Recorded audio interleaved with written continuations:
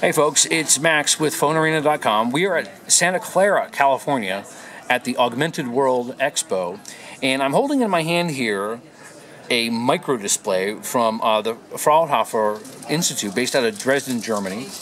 And they gave a presentation today, and they're talking about this great technology. I'm here with Philip. He's an IC engineer out of Germany, and he works on this bi-directional OLED technology on a micro display, and it's 0.6 inches in diagonal. Sorry for the bad lighting here, folks, but you know, the thing is so bright and it's so small, you're not going to be able to see it all that well. But tell us about the work you've been doing on this, because there's a lot of technology packed in this little package. Yeah, so thanks for the opportunity to explain it. We have a very special micro display. We call it bi-directional OLED micro display.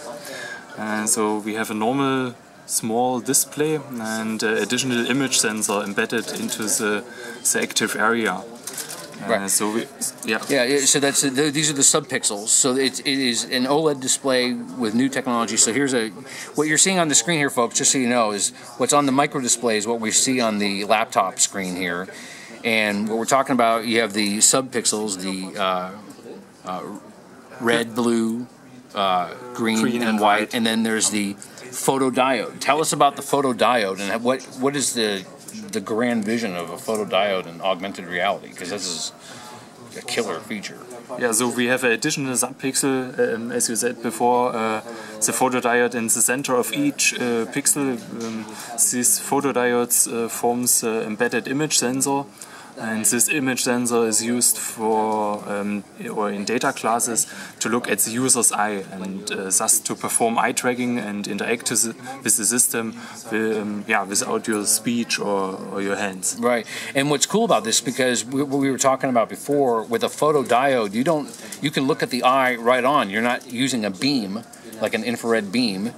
And if you squeeze a beam into the photodiode here, so he's got his laser pointer, and now you can see it in real time being projected on the picture. And that's crazy. So that's him pointing his laser pointer on the mini display. Go ahead and move the pointer down onto the panel here so we can see the red dot real quick. Philip, go ahead and move it down here onto the panel real quick, the red dot. There we go. There we go. So, okay. So there's the beam. I'm going to move this back on here, and as soon as it appears on the micro display, the photo diodes are picking that up and projecting it as part of the display here on the computer in real time.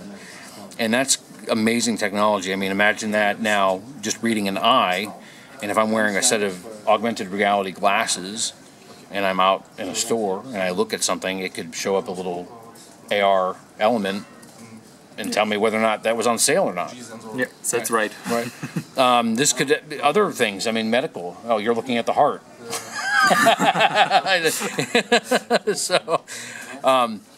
So this is amazing technology. Now, the resolution. Tell me the resolution again on this micro display. It is SVGA, so it means 800 by 600 pixels for the display and also for the embedded image sensor. Wow.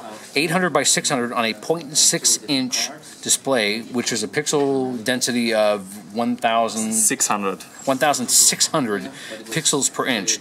So eat your heart out, Samsung, LG, Sony, everyone else.